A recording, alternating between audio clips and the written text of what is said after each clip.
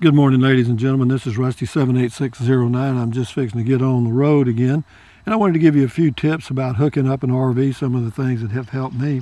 One of the things is whenever you get up in the morning, you're getting ready to go ahead and turn the water off. Why? Because that'll let the pressure go down, and then when you take the hose loose from the deal there, it won't spray water all over you. And also, whenever you get ready to leave, if you're using a pressure regulator like this right here, be sure you get your pressure regulator, because even though it's hard to turn, I'm gonna have to get some pliers for that. But anyway, also you can go inside now and turn the water on and it'll relieve the pressure, but you can also just turn this. Maybe I can do it with one hand, maybe I can't. Maybe I can turn it like this. Yeah, there you go. Just see, it's dripping there. It'll relieve the pressure, and that's fine. And then another thing is, you can go ahead and start getting everything ready to back my truck up and get it in position, so to speak. And then I have a hitch lock here, and I've already got it loose. And then I go ahead and lift this up. And I don't use the screw down jacks. Some of your RVs come with the screw down jacks in the front and the back. This one had the screw down jacks in the back, but as you can see right there, I used the old manual jacks and I took the screw jacks off. Why? Because this one's fairly low to the ground, and when you go in and out of low places, the jacks would drag. So I just took them off and I used those old jacks. Now this is a Casita 2019. They do make a lift kit that they do at the dealership that raises it about 6 or 7 inches. Why didn't I do that? Well, because I didn't want to have another step. 74 years old, and steps are not necessarily my friend. But those jacks are you know, they're stabilizer jacks right now. But anyway, to get those out real easy, what I do is I come up here to my electric thing and just let's see, this is, oh, that's the light, sorry. There we go. That raises it up, lowers it down, and let's see, they should come out. You know, if you lower that down. Anyway, what I do, I lower it down enough to where I can just reach up there and pull those jacks out without having to turn that little lever. And then what else can I tell you? As far as the electric, just unhook it last, and be sure that your refrigerator switches from electric to propane.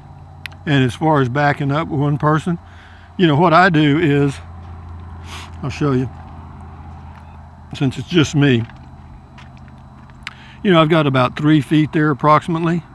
And so what I'll do once I get ready to go, or to hook up, I'll raise this up higher than the ball, about 2 inches. And then what I'll do is I'll say, okay, that's about, say, 3 feet. Okay, then I go up here, and since I've got a leaf right here, what I'll do is I'll get in the truck, and I got the seat belt fastened behind me so I don't have to listen to the ding, ding, ding. And what I'll do is I'll start backing up, and when I feel like that leaf has moved about 3 feet up that way, then I'll stop and get out and check. And I do that a couple of times and I'm good to go, because it'll be under the ball eventually. And what else? You got to be sure all your vents are closed. See, there's a bathroom vent that's open there. The inside stuff is just about done. I've already got all the windows locked and everything. So it's always good to do a walk around. And one of the things you can forget very easily is your rug. But the last thing I do, be sure you're hooked up to your truck. In other words, be sure the hitch is hooked up to the ball here before you remove the chocks. Even though it looks fairly level, if there's any incline, a single axle RV, it can cause you a lot of problems, because it'll move sometimes, and it can be a mess. So the best thing to do is just leave the chocks under the wheel. Those little yellow blocks there are called chocks, and just leave those under the wheels until you are completely hooked up in the front, and then move the chocks.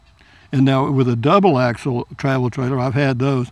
It's not quite as big a problem, but with a single axle, they'll try to wiggle on you if there's any incline at all. And then once you get everything hooked up, I mean, get this on the ball. Then these chains, of course, you crisscross them. You know, the one, see this one right here. This chain is from the other side, Okay, and then you hook it up on the right side here, and the other one on the left. You crisscross them, and you don't have to let them hang down, you know, like real low on the ground. You can, you know, twist this a little bit. I usually do it 3 turns and lifts it up a little bit. You just don't want it dragging on the ground or where it could catch something in the highway.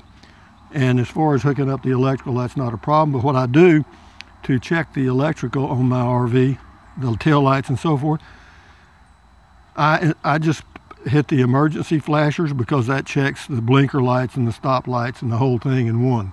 So yeah, just hit the emergency flasher, walk back, walk around, be sure you got lights, and pull forward.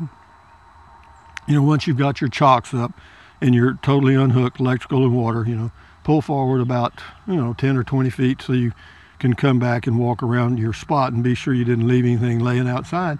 And if there's nothing there, then go ahead and pull out of the RV park or campground or wherever you are.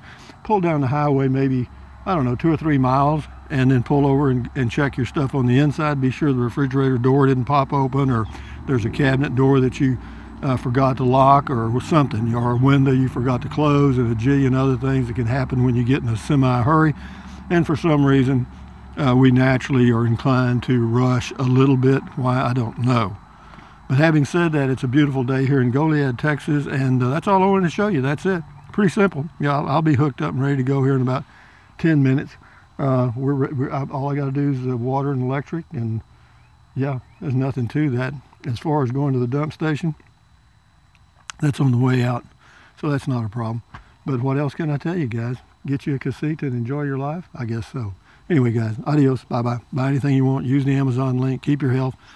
You know, take deep breaths, stretch, walk, drink plenty of water, do all that normal drill. But that's a pretty good setup, isn't it? That Ram pickup and the casita works great. I get about 16, 17 miles a gallon when I'm towing. So yeah, you can't beat that. And today I've got about a max of a 3-hour tow if I go slow down to Choke Canyon, Texas, Choke Canyon State Park.